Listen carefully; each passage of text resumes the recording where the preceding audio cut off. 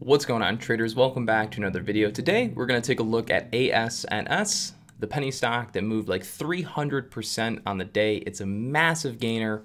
Many of you guys are going to have questions, so I figured I'd come out and make this video, give you guys a few tips along the way, marking off a few resistance levels, and kind of some of the things that I was looking at while trading the stock today. Ended up having a really strong day on it, finished up about $6,000 on the day, 6,000 of it coming from ASNS, the other couple hundred coming from a few other stocks. But all in all, really good day trading. I want to walk you guys through some of these things and then kind of warn some of you newer traders that this might not be the best investment or stock to be trading in the coming days, as now it has entered into a territory of very high risk. So stay tuned, guys.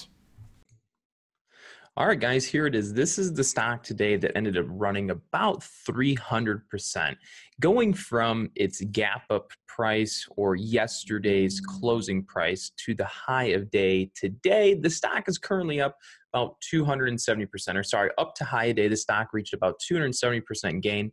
That's absolutely phenomenal. This is a picture perfect example of the type of stocks, picture perfect example of the type of stock that I'm referring to that I like to trade when they're penny stocks. When stocks look like this or start trading like this, that is when I gravitate or really put my attention into following these stocks. All right. So all the time we'll talk about, penny stocks and should we trade them? Should we not trade them? And, a lot of times you'll hear me say, well, I only like to trade them when I see value in them. So earlier on in the day, as soon as ASNS started popping up and kind of doing this channeling and not breaking down, that's where I started to get, very interested in the stock. And then from there on throughout the day, I was able to make a couple trades on it as it really started to push all the way up.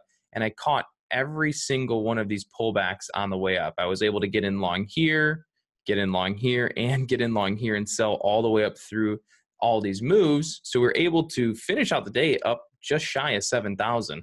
Earlier in today's live trading video recap, I was only up $300. So thanks to the stock, it really made my day. So I want to take a look at the yearly chart here. All right. So this yearly chart, actually, we'll look at the 180-day 4-hour chart first. This is where we can see some key levels came into play today. All right. So I'm going to go ahead. We're going to mark off all these resistance points. Ready? We had a resistance point right there. We had a resistance point right here, and we had one right there. And we also had a big resistance. I want to say it was right here, was at $4. And then maybe one even there at $3.50 possibly. I can't remember for sure. All right, so there we go. Now, when we go back into this 5-minute time frame or 1-minute time frame, you'll see that all these levels I mapped off on the chart were very key levels where the stock ended up breaking out from. But before we get into that portion, I just want to map this off for you so it's a little bit more clear.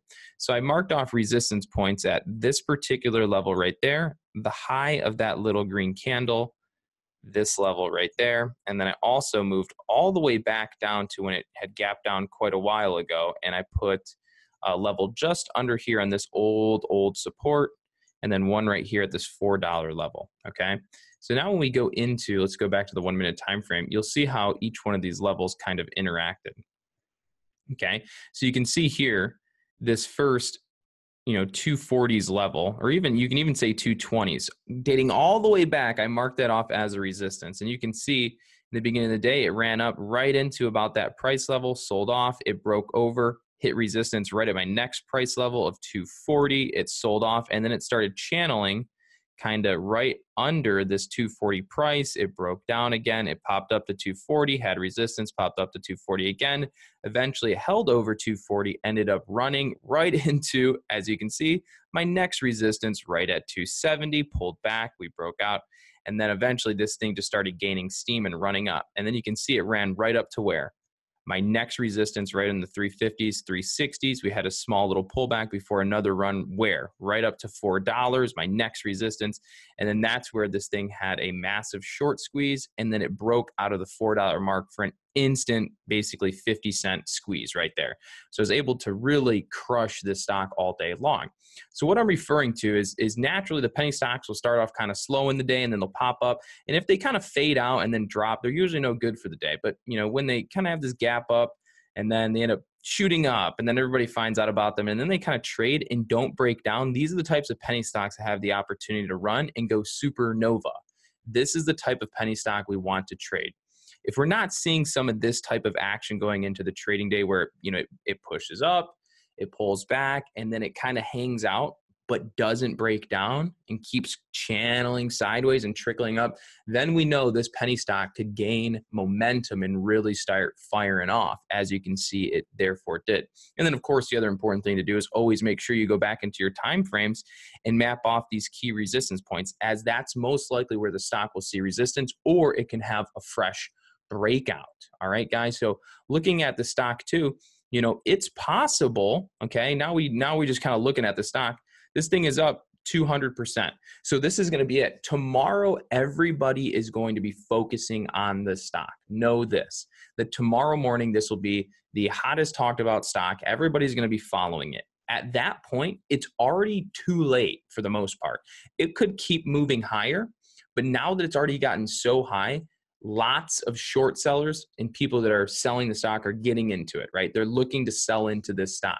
So chances are tomorrow we might see it move a little bit higher, but there's a strong chance that this stock is going to start ending up coming down, okay? It's not very likely that we see stocks like this go on 2 massive running days. We've seen it, but it doesn't always happen. Most likely it will end up crashing the next day or probably 2 days after that.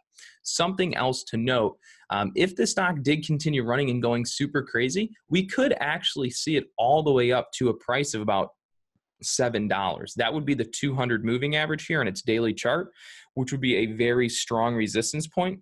And if you look all the way back here, right in this, right there, the start of the high of that candle goes straight over right into about that 200 moving average. So let's say this thing did really pick up even tomorrow and go on another massive day, and it went crazy.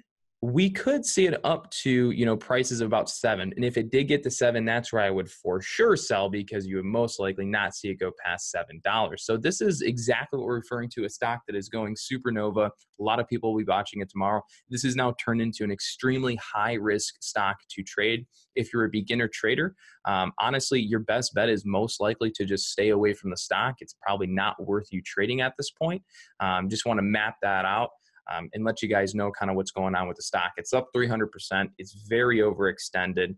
A lot of short sellers are coming in looking at shorting the stock. It has now become very high risk. If you're not somewhat, of an intermediate level trader, this is probably not the best stock for you to trade if you don't have down the concepts of trading quite yet. So do not fall victim to FOMO here and start emotionally trading this tomorrow because you think it's going to have a big day because it had a big day. Just know this has now become very high risk. So I hope, that helps you guys kind of, determine how you might go about trading this tomorrow. The last thing I will say about this is, it's very possible we're going to see this thing run up into after hours trading and go even higher and then open up pre-market. And then that's normally where we'll start seeing a downturn. But right now it has a high a day at $4.50. It's got a lot of room that it could keep running if it gets over 450, and it does have that really, really strong momentum going into tomorrow. It has a lot of room to run, but in order for it to go higher, it at least needs to get over $4.50 by tomorrow morning or when the market opens. All right, guys, that's all I have for today. So thank you again for tuning in. Please do give me a thumbs up, like, share, and subscribe before you head out the door. And always make sure to tune in to any of our other videos here on the channel so you can continue your learning. And then make sure to tune into our pre-market live stream tomorrow morning and Monday through Friday at 8:30 a.m. Eastern Standard Time for a pre-market watch list. Take care.